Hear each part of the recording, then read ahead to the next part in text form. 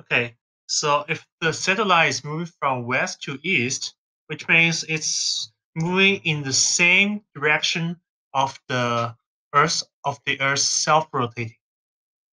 So the relative angular speed is equal to the angular speed of the satellite minus the angular speed of the Earth.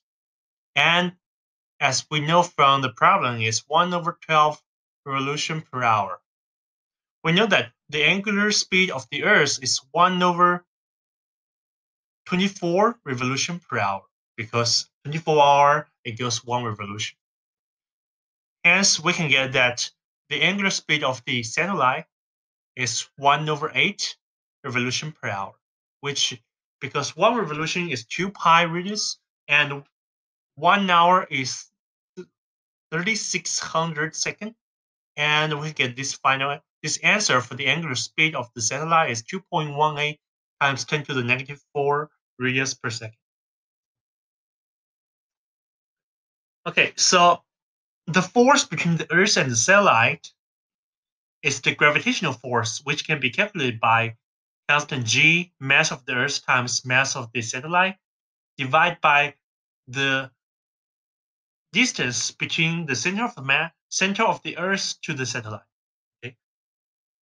And this is also a centripetal force, so it's equal to the mass of the satellite times angular speed squared times the radius r. So from this equation, we can express the distance from the center of the Earth to the satellite is equal to the constant g times, this is the mass of the Earth, divided by angular speed squared. And this whole thing to the 1/3. Okay? Plug in the number, you can know that is equal to 2.03 times 10 to the 7 meters. Remember, this is the distance between the satellite and the center of the Earth. We still need to minus the radius of the Earth to get the final height is equal to 1.39 to the 10 to the 7 meters. So for question B, the satellite is moving in the opposite direction, so the relative angular velocity is negative.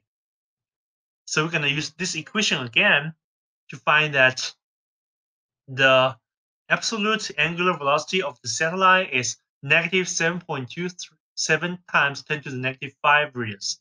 We're using exactly the same equation. The only difference is that the relative angular velocity here in question B is negative. So we have this angular speed of the satellite. We're plugging this equation we just get here. We're plugging it.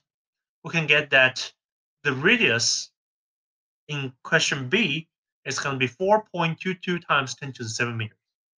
And the height is the radius minus the radius of the Earth is going to be 3.59 times 10 to the 7 meters.